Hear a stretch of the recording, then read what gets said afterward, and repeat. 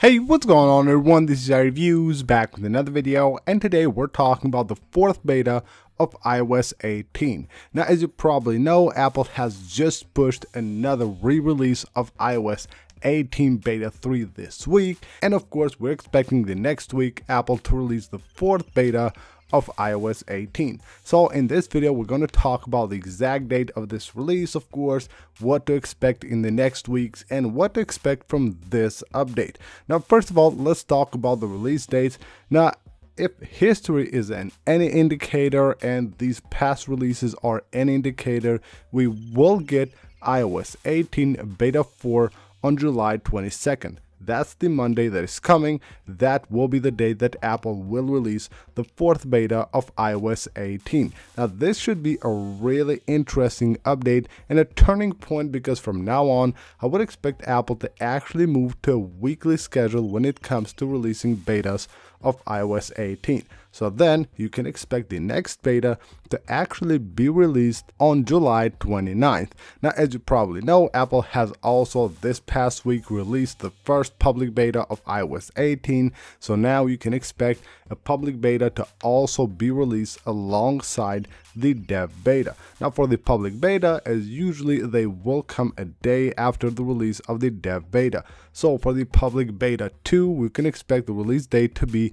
July 23rd, and then of course from now on you can always expect every week after every beta update to get the public beta a day after. So what to expect from this new beta? Well, iOS 18 beta 4 could very well be the point when Apple starts releasing the new AI features they talked about. Now, of course, not all of them will be released, and they won't even be released with the public release of iOS 18, because we'll have to wait for some of these features, especially for Siri, until 2025. But things like the new UI for Siri, not all the features but the UI, and then things like the Genmoji and image playground, these are things that we might get with the 4th beta of iOS 18. I believe this is the time when Apple should start releasing these features and of course get devs ready for their apps to be updated, and of course the next releases when iOS 18 comes out.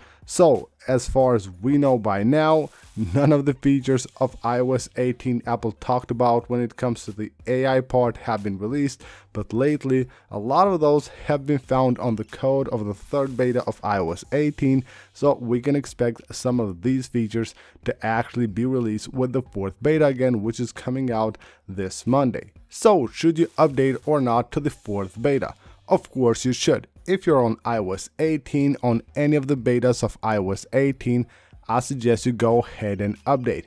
If not, if you're still on iOS 17 and you just want to try out these features, I think this is a time when you can actually do that update to iOS 18 beta. Even though it's a beta, by now it's actually quite stable and maybe a very good update to install on your device. So that's basically it for this video, guys. Hope you guys enjoyed the video. If you did, smash that like button and of course subscribe for more, and I will see you on the next one.